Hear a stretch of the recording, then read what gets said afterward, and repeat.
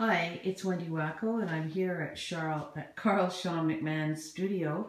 I'm here to pick up some work, a new collection for the coming season at for our Whistler location. And there's a lot of very interesting things in this studio. Hi, Carl. Hello. How are you doing today? Oh, I'm doing great, thanks. Carl, can you tell us a little bit about these pieces that are hanging on the wall? Oh, absolutely. Yeah, so these ones here, there's actually two of them right here, and there was a total of 4 of them in this particular series.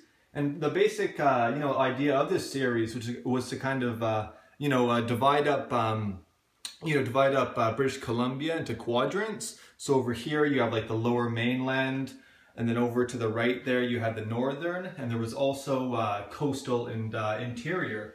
And you want to kind of capture different elements that are really prevalent in each of the quadrants without being too representational, because they're obviously very highly abstract pieces. And the basic kind of formula with them is to kind of shatter that traditional mold of painting where you have one view, one plane in a very simple geometric shape.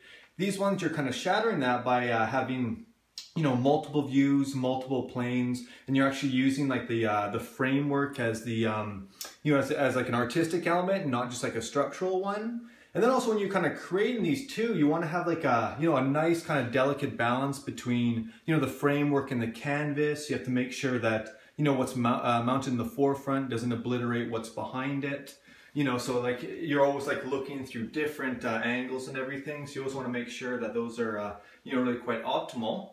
And then as far as like the different kind of elements that are captured in the different quadrants, this one being like lower mainland, on the left hand side you have a kind of representative of the coast, and as you kind of go inward, the top down view, you kind of have like a grid format that kind of is kind of representative of agricultural land. You have like kind of hills off in the distance, and then the uprights here, the vertical uprights, are representative of piers.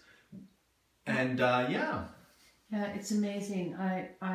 It's complex and yet it's not. And I think the part that appeals to me most is the magnificent shadow that it casts. It's a beautiful design, Carl. Congratulations. Oh, thank you very much.